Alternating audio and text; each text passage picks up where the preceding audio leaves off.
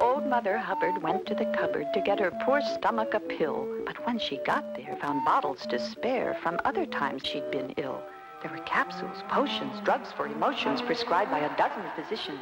Some were her brothers, some borrowed from others who had almost the same conditions. I'll throw it all out, she said with a shout. My doctor's advice I will follow. I'll take only those pills prescribed for my ills and use my head before I swallow.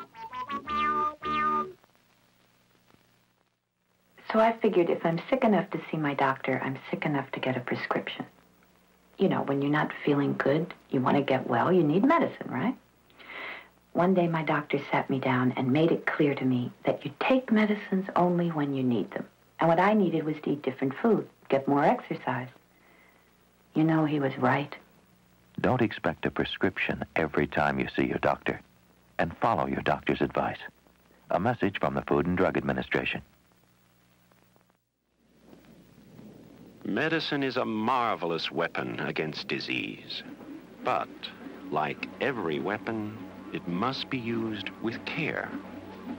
Know when to take it, how much, how often, when to start and stop. Be careful with medicine. Read the label. Ask the doctor or pharmacist. Because if you don't, something meant to help you can come back and hurt.